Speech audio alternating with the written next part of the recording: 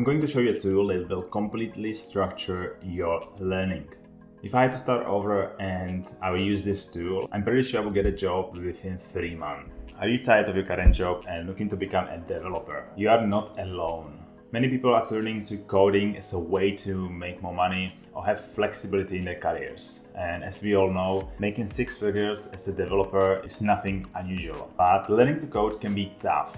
In fact, 95% of people who start to learn to code will quit, and only 6% succeed. And if you are watching this video, I will make sure you belong to the 6% who will succeed. As a self-taught developer who learn everything from the internet, I know exactly how challenging it can be. But I also know that with the right tools and resources, almost everybody can do it. So if I can do it, you can do it too. Okay, so first thing first.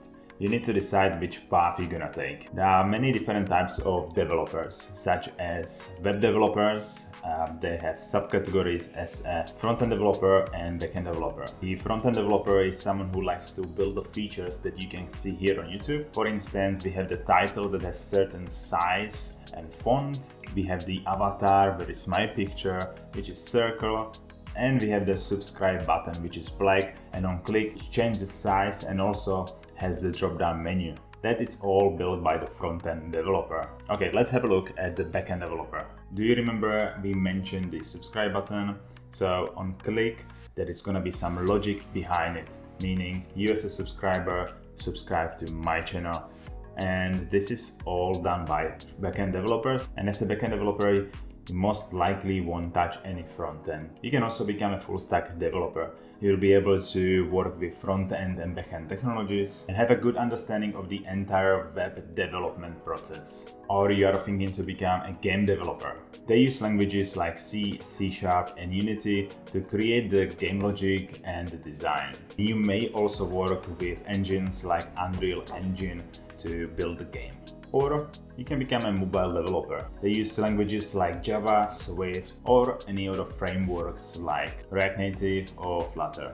It is important to do a research and choose the right type of developer you want to become. And if you don't know, you can follow my path. I started as a front-end developer and slowly learned mobile development on the job. So once you have it clear which type of developer you want to be, it's time to pick a programming language. With so many options to choose from, it can be absolutely overwhelming. But the good thing is you can filter them out based on type of developer you want to become. I'm going to show you a tool that will completely structure your learning. If I had to start over and I will use this tool, I'm pretty sure I will get a job within 3 months. And why do I think that? Because I was missing a structure that I can follow. And I was watching YouTube videos like you, and I was jumping from one video to another. Also, just to mention, I'm not sponsored by this tool at all. I'm simply promoting it because I just feel like it can help so many people to become a developer. Okay, the website is called roadmap.sh. It will recommend a path based on the type of developer you want to become and give you useful links to learn about the topic. Let's take the example of front-end developer. You will start learning about the internet and how it works. Then you will move on HTML, CSS and JavaScript. It's important to complete all the learning recommendations. Then create 2 or 3 projects. For instance, you can build a clone of Tesla website or Twitter or maybe Dyson. That way, you can apply what you learned and see the practical applications. Also, make sure you don't get stuck watching tutorials. I'm pretty sure it does not lead anywhere. Watch the tutorial once, code alongside it, and then make the application better. Now, it's very likely that you will get stuck on something during your project. Literally everybody does. That's where ChatGPT comes in. It's a tool that you can ask for help and get answers quickly. For example, if you are building a navigation and you completely forgot how to use CSS to making sure that the logo is going to be on the left side and then the navigation is going to be on the right side, you can ask ChatGPT and it will help you out. Simply copy and paste your code, ask how you can do that, and I'm pretty sure you will get the answer. But remember, it's a tool to only help you to speed up your process, not to write complete code for you.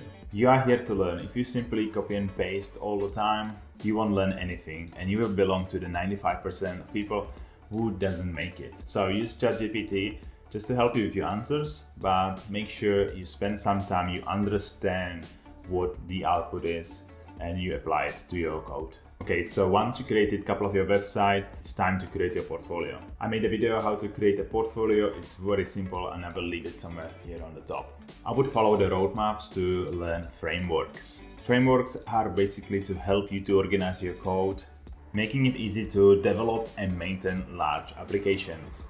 I love that we have React as a framework as a recommendation, which is great and I highly recommend using it. But I would also check front-end development positions around your area. You might come across a lot of companies around your area who wants to hire just Angular developer and not so much React developers. So it only makes sense to actually learn Angular framework, so that way you will have a higher chance to actually get your first job. Okay, so in this point you have learned HTML, CSS, JavaScript and framework of your choice. You have built some projects with the help of ChatGPT. Then I would go to the section Computer Science. I would not necessarily learn another programming language like Python, C, as it can be too much in the beginning. But I would go to the section Data Structure, read about it, understand it, and by this time you should have a good knowledge to get your first job. Once you have your first job, your learning just accelerates if you choose the right company. I will make a new video about it very soon, so if you are interested, please subscribe to my channel. The journey of becoming a developer, it's not easy, but with the right resources and mindset, you can absolutely do it. Hope that helped and I will see you next time. Peace.